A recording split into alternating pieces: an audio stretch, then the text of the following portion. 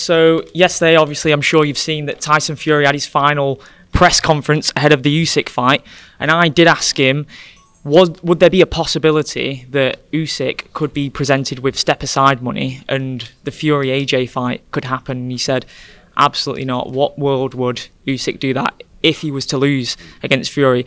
Do you think it could be possible? Because the money that the Saudis are throwing is crazy. Anything's possible, but we do know, of course, they have a 2-fight deal.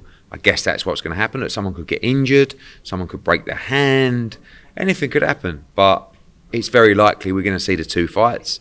I think we're all live in hope that AJ can jump in, and we hope that Fury can beat Usyk. But I think AJ's next fight will be for the world title. But let's see what happens on May the 18th. I know Bob Arum mentioned about the possibility of that fight, the Fury-AJ fight, taking place at Wembley.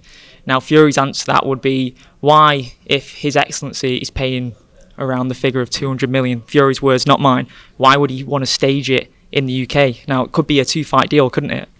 I mean, it's all a lot of ifs. You know, I mean, firstly, that fight's not even made. But, you know, His Excellency is the man leading that ship in terms of those fighters and that potential fight. So it would be down to him. But again, pie in the sky at the moment, because we have to see what happens May the 18th. I know a lot of people got excited by Conor Benn and Pacquiao facing off in Saudi. Obviously, his situation is ongoing. Do you expect that fight to happen at some point? And it would obviously be in Riyadh, wouldn't it? No, not necessarily. I mean, we'd like it to take place in the UK as well. It's there to happen. But until there's clarity on his situation, we're just really treading water till we can make his next fight. Would you have Ben as the favourite heading into that one? Yes. Mike Tyson and Jake Paul as well. That's causing a massive stir. Obviously, it's an exhibition, no head guards. Who do you see getting the better of that fight? I mean, who knows? I mean, you'd have to say Jake Paul, he's in his mid-20s, and Mike Tyson's nearly 60. So, yeah.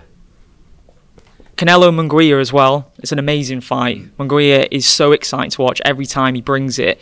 Do you think he has the capabilities to give Canelo a lot of trouble and hurt him? I think it's a good fight. You know, Jaime's young. He's competitive. I don't think he'll be good enough to beat Canelo.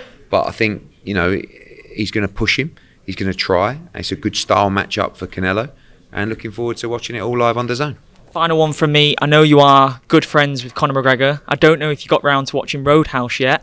If you did, what did you make of his performance? And could we see you try your hand at acting? Well, I don't think I'll be getting my top off like he did. But I haven't seen the film yet. I understand it's doing very, very well.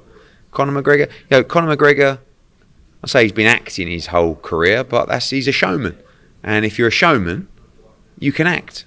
So therefore, don't rule it out for me either. There we go.